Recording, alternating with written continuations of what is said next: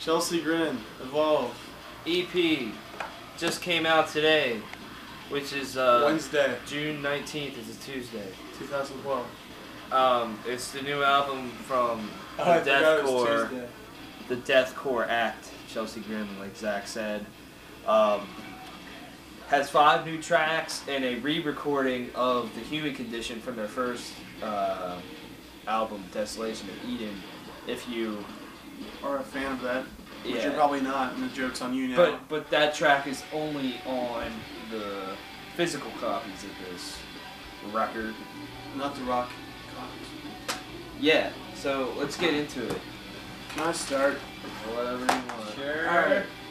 So, obviously the big topic that's brought upon Chelsea Grin nowadays, Jason Richardson, Sam's favorite guitar player ever created. The topic of the day. Now let's get one thing straight.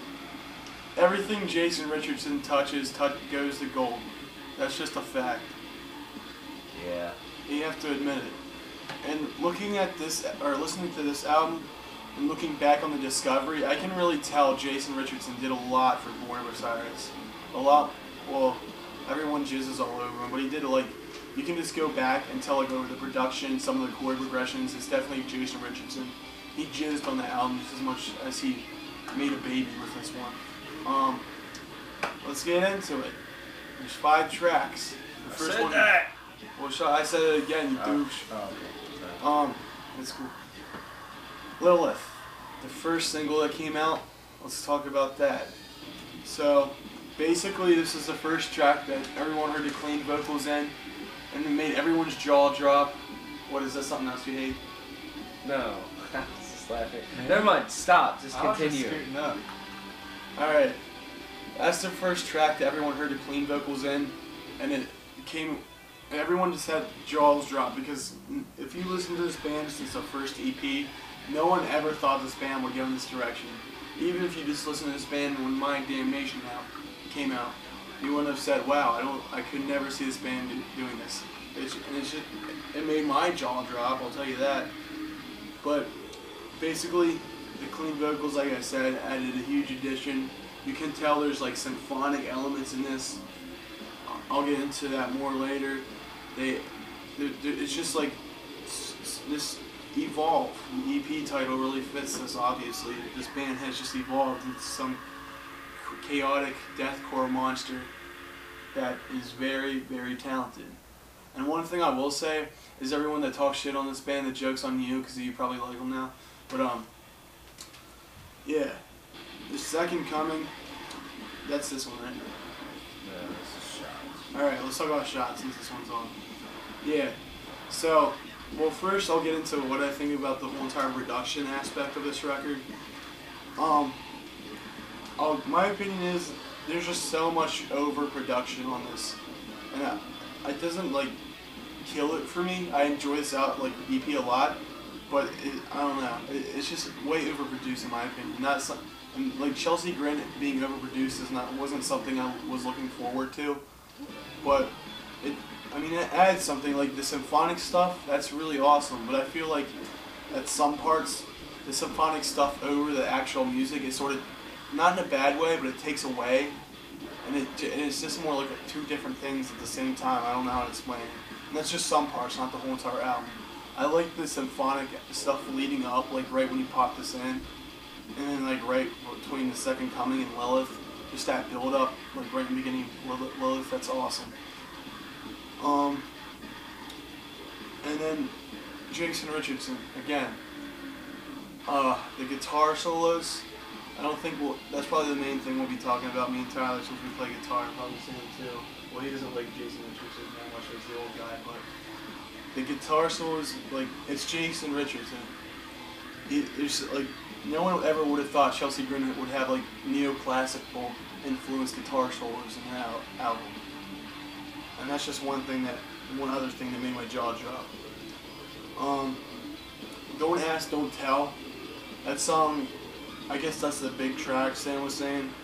That song is just beautiful, it's amazing. It's like almost every aspect of metal combined and just perfected. I don't care what you think about that statement. It has the brutality, it has the melodic, beautiful parts, it has the clean vocals, it has the harsh vocals. Everything you want to hear if you like heavy music in general, in my opinion. Just the background ooze, I guess you can call them. That just adds so much to that track. But like I said before, the overproduction cut. I feel like if that wasn't as overproduced, that could have been such a better track. I don't know. It really reminded me of a band called In Dying Arms. Like that's what it made me think of. Like if you like that song, definitely check out a band called In Dying Arms. They're like a smaller deathcore band from Baltimore. They're on Matchless Records, which is a smaller record label. I think that branches off from Artery, right? I'm guessing. Correct me if I'm wrong. But yeah, if you like that track, definitely check out In Dying Arms. But anyway, like I said, it's melodic, it's heavy, it has all those elements and combined into it. It's a perfect song in my opinion. But I'm gonna let these guys take it from here. But to wrap it up,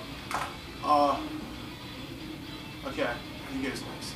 But I really enjoyed this EP. I thought it was amazing. It made my jaw drop, like I've said for the third time. And if you want something that's new and refreshing, just buy this EP. Even if you hate Chelsea Grin, if you just sit in a cave and listen to black metal all day, check out this EP. Like seriously, it's a good listen. Again, I feel like it's overproduced, but I still enjoy it. I still like it a lot. Everything Jason Richardson touches, it turns into gold. Therefore, Chelsea Grin, this album is probably one of my favorites. It's in the top 5 of the year so far.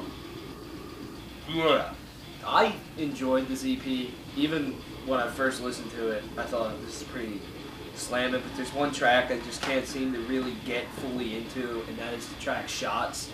I just don't understand why. I've listened to it a few times, and I just can't get into it. It just doesn't click with me. If I can add one thing, the DJ turntable things, that's retarded. I have no idea why they put that in there. That just ruined that part. I feel like if you've listened to Suicide Silence's new album, just the way the gang chant vocals are and the way that vocal style, the vocal line is said, it really reminds me of Suicide Silence and kind of going on the mainstream side. But I still enjoyed it. But yeah, continue. Yeah. But the track Confession is absolutely amazing. That chorus is killer. It's catchy. And I love Alex's style of vocal on that. It's kind of different. It's kind of like I don't even know how to really describe it, but it's a different, little tiny different added twist that Alex continues to add to his wide range of vocals. And he kind of continues the vocals used from that he started to use on My Damnation, with the brutal lows, the changed highs that make him just stand out even more as a vocalist. And then there's the added addition of clean vocals, which come into play on Don't Ask, Don't Tell and Lilith, and both are used in tremendously amazing ways. They're just amazing. The clean vocals make Don't Ask, Don't Tell my favorite track off of here. And then Jason Richardson's guitar playing, it's such a nice touch to this band. I've always liked Chelsea Grin's guitar playing. It always gets better and better with everything that they do. Not that Jason is the only guitar player in this band now, and he's the only one that writes material. You can still tell that when he came in, he just took this band's guitar playing to a whole different level, but they still use those same crushing breakdowns that Chelsea Grin is known for. And, the riffs just got a little bit more technical. Sometimes there's still kind of that, groovy, kind of just palm-muted, brutal riffs. I think the good example of that is in Lilith. The beginning of it, you'll know what I mean when you listen to that, and if you've listened to Chelsea Grin prior. But his solos are just outrageously amazing. it's kind of, and his solos even still have that kind of Born of Osiris sound to them that Born of Osiris had on Discovery, which I love. And I just think that just really makes his band go to the next level. In the harmonies with the guitars are great. I just flat out love the guitar work on this album. This is Chelsea Grin's best guitar work to date. The drumming is still fantastic. I'm sad that he left the band because he's one of the most underrated, deathcore drummers. I'm just really looking forward to the full length that they're going to put out eventually, because I listened to this and I'm just like, damn, it's over. This is only about a 20-minute EP, and then I just want more. I want to hear more songs. I want to hear the wide range of material that Chelsea Grin's just writing now. Every song's just different from one another, and I really, really enjoy that. This band just gets better and better with everything that they do. I still don't like this as much as My Damnation, just simply because this is only an EP. I know that might just sound stupid. I just want more songs here. But this is a great EP. If you like Chelsea Grin, check this out. If you just like deathcore, check this out. If you just like music in general, you should check this out. I thoroughly enjoyed this, but alright.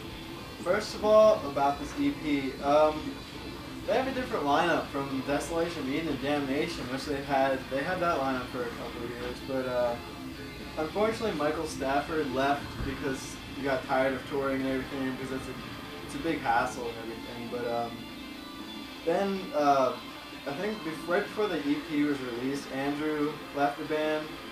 He's not credited in the you get the physical copy. He's not credited for the drums, but he still did the drums on there. Let's see, where to begin? I think the Second Coming, I kind of like the intro to it, that sort of, what do you call it, symphonic, yeah, I guess symphonic intro to it. I thought it was kind of cool, and it built into the song. It was a good start for the second album, Second Coming. I thought it was a good start for the EP. I thought it was like, alright, I hear this, because I just listened to it today. Today was the first time I listened to it. But listening to it, I'm thinking, oh, this is a good start to it. This is a good start. Then Lilith came on. I had some minutes for Lilith. But Lilith, I thought was a pretty cool song. It was a track that was released before the EP came out. I know these guys said it. It was the first Chelsea Grin song to ever feature cleans. At first I was thinking, is this Alex? Because I've never heard him do any cleans before. Can he do cleans? I thought if he could have done cleans, he might have done them before. But I was thinking, man, I'm really wondering who does the cleans on this, because these are really well. I think those are really good cleans that he did with Lilith. And I wouldn't be surprised if it was him, because I know Adam from Oceano, he has a great singing voice, let alone, when he's not doing his screams and such, his brutalness. I thought, I wouldn't be surprised if it was Alex. Adam has a funky voice. Yeah. But I still think it's pretty cool, but, I wouldn't be surprised if it was Alex and it turned out to be him. It's pretty cool. The song meaning and the lyrics are really cool. It really gave an example of what was to come with Evolve. And now I'm gonna, next was Shot, Society Hides Our Truths. I thought it was cool. It had a very different sort of beat to it, rather than anything off of My Damnation. It's a very, very different beat to it. I thought it was alright. I didn't... Usually with me, I get an album or an EP, I have to listen to it over a couple of times before I really get my analysis of everything. I listened to it about 1.5 times, I guess. But so far I think Shot was alright.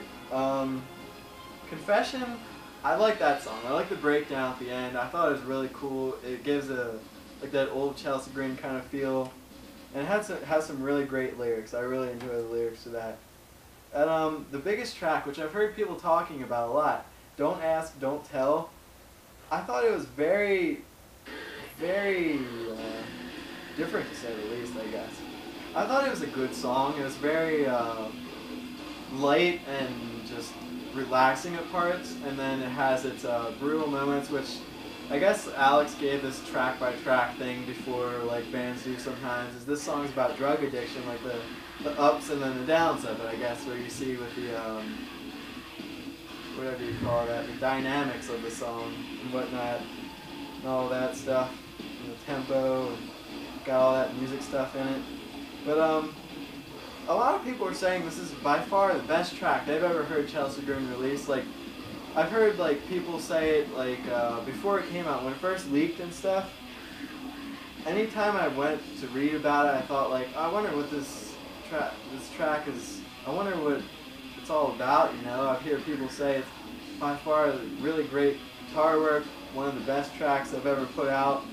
I thought it was cool, but it was good and all. It's just people were making it out to be like the best. And I agree with Zach on some parts, like the production of it kind of really put a damper on some parts of it. And I'm thinking this could have been so much better if they would just chilled out with that. But I thought it was a pretty good track. Like I said, I'll have to listen to it over and over again. So this is definitely not my final opinion on the EP. But the biggest change so far that I've noticed is Jason Richardson single-handedly took away the simplicity of this band that you got in Desolation of Eden, the very slow, brutal, just simple leads and simple guitar work that is very, very good. I'm not saying it's bad. I'm not saying simple is bad, but he took away the simplicity. You think like My Damnation even, you get these slow, kind of really good parts that are just really cool. Jason just came in and has these, he's all over the place on the guitar. Like he's up there and down there, he's everywhere. He's over in Australia too. And then he's over in the United States at the same time. But he took away the simplicity, I think. And he did bring that Born of Osiris influence that he had with them. And I thought it was alright. By far, he is not the only member of this band. I think I know Jake has had a lot to do with writing this album. I read that Jake and Dan, especially Jake, has had a huge play in writing this album, more so than Jason. He just brought some of his influence and everything. But I know Jake has great skills. He's a great guitarist, very underrated, I think. Andrew, I love his technique and his double bass styles, how they follow the rhythm and everything. Just, he's a very good drummer that you'll hear on the past albums. I just love. Alex, I think his highs were a little more tamed, in my opinion. Yeah. I feel like he really got a grip on how to control them. Like, he doesn't sound like a hyena. Yeah, sometimes like he has like this really good control on him. Like, I love how he goes low and he can kind of builds, and like he really has this good control on him. He really has a grip on him. He knows how to handle him and everything. David's a good bassist. What can I say? Bassists are always bassists. No offense to him. But I really, really, really love Michael Stafford, and I really appreciate all the work he's done with Chelsea Grin in the past, especially My Damnation, my favorite album, maybe of all time. Desolation of Eden, one of my favorite albums. This is just very different. I will someday get into this, but as of right now, I'm really missing Michael. I'm not saying Jason's bad. By all means, he's not a bad guitarist. He's very talented. But he is not the only member of this band, and he is not this band. Then I will just like to see where he goes in the future with them, and I hope that I hope the best for him in this band if he decides to stay in this band. Because, you know, maybe in a year he'll go to another band. Ha ha ha. like he's always done. But honestly, I think he's a very talented and good guitarist. And this album is genuinely good. EP. Scores. Or last thoughts. Really quick, the high vocals on the re-recording of Human Condition are pretty much the same as Desolation Reading. You can It's tell just got a beefy production and more harmonies. You can tell the difference between the lows and stuff. Like Sam was saying, there's more gain. Yeah. You But point with all check fingers. Someone told me that today, but you can tell by what I mean by taking away the simplicity. The Human Condition is by all means not a really simple song, but you can tell Jason really put his twist on it when you just hit the beginning of the sweepy part going through. Scores. I'd give it 8 out of 10. 7.75 out of 10. 8.25 out of 10.